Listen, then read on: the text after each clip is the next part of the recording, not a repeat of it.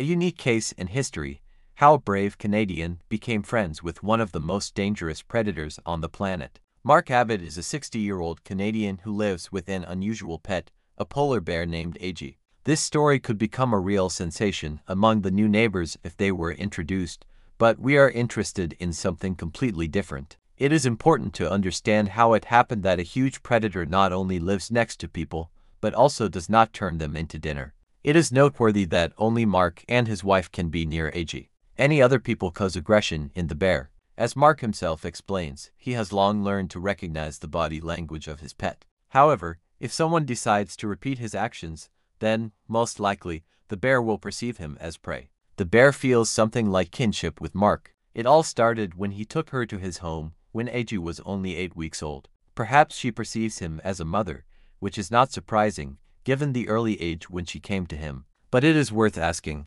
what kind of person do you have to be to keep a polar bear in your home for 27 years? The answer is simple.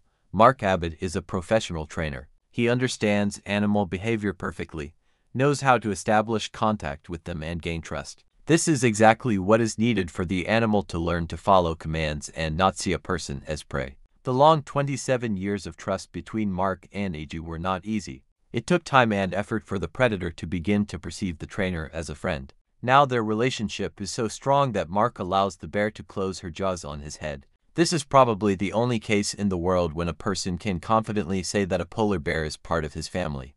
AG behaves with Mark as if she were an ordinary domestic dog.